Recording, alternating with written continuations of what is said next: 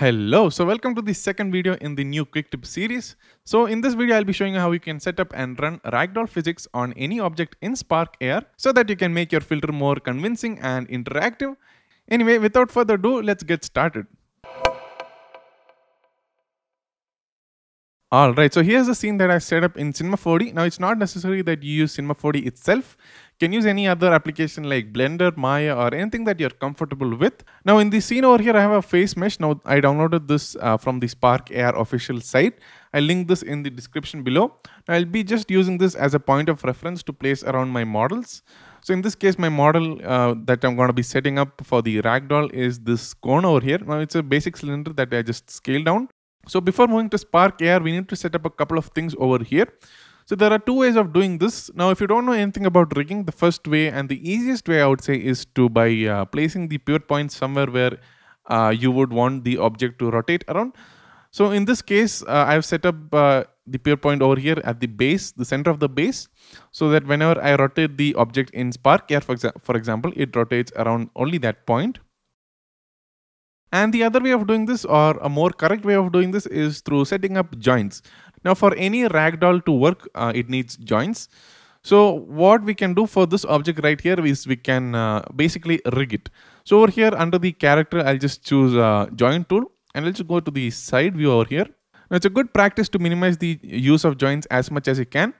Now a good number to stick with is 4. Just try not to go above 4 because that sometimes can glitch out the models while the Spark AR is running in real time.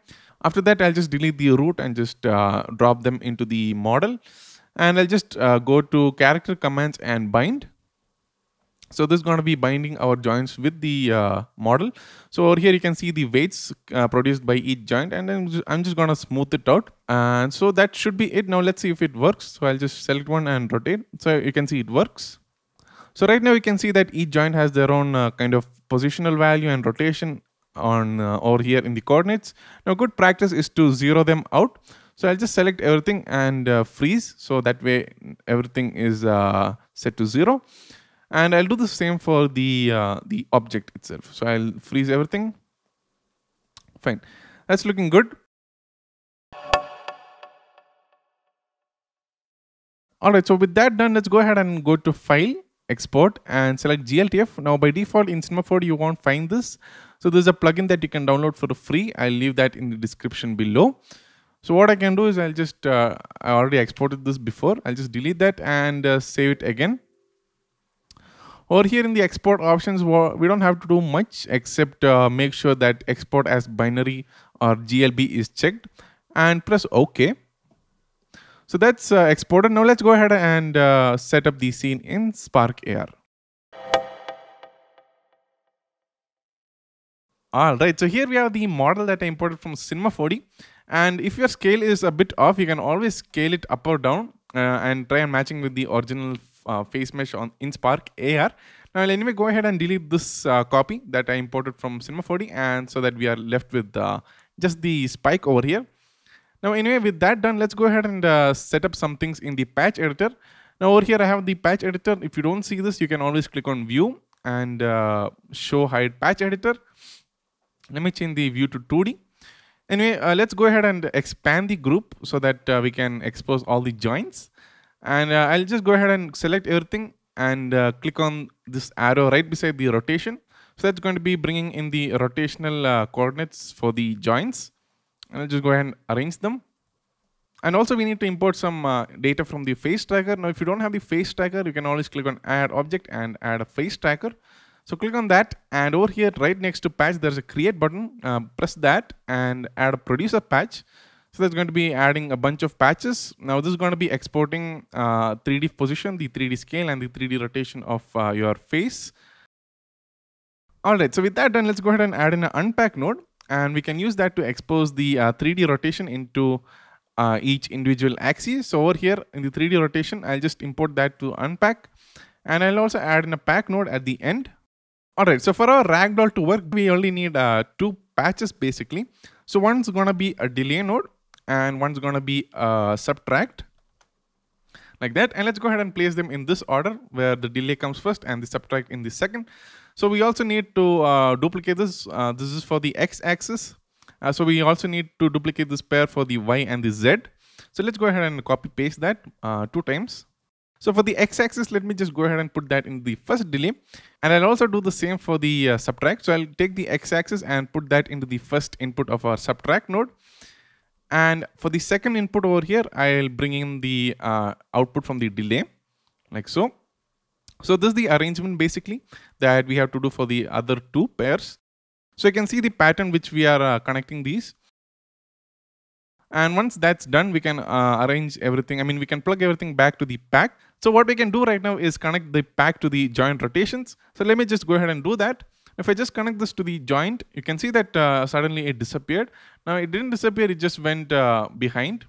The orientation is wrong. So what we need to do is we need to put in an add node, and let me just add in the add node and change this to a vector 3.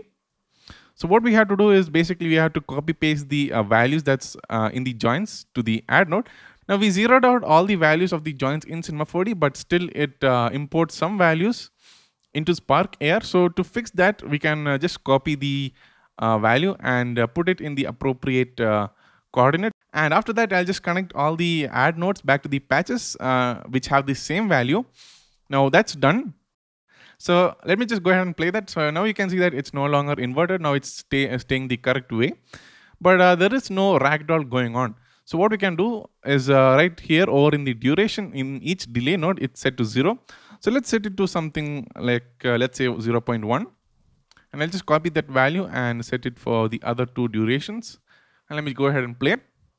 If you find something wrong, you can always reset this. And you can see that right now it's bending and returning to the original position after a certain while. Now you can control that delay using this duration over here.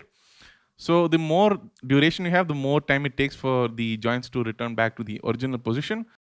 So you can see that when he moves his head left or right, the object also goes in the same direction. So that's not visually correct.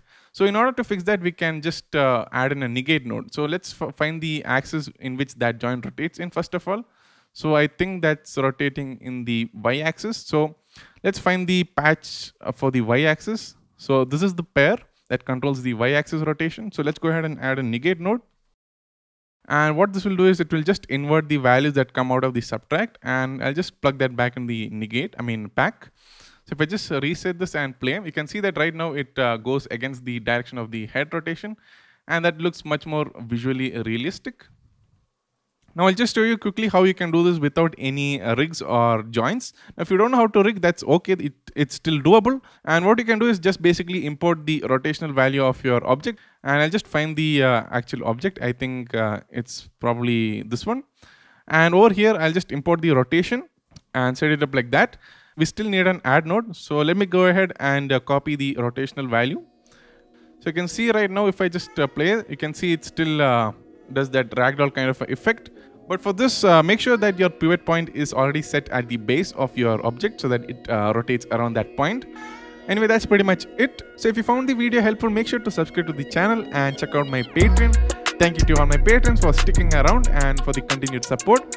Make sure to share this video around with your fellow AR creators so that you can help them make better and realistic filters. Now that's pretty much it, and I'll see you in the next video. Take care.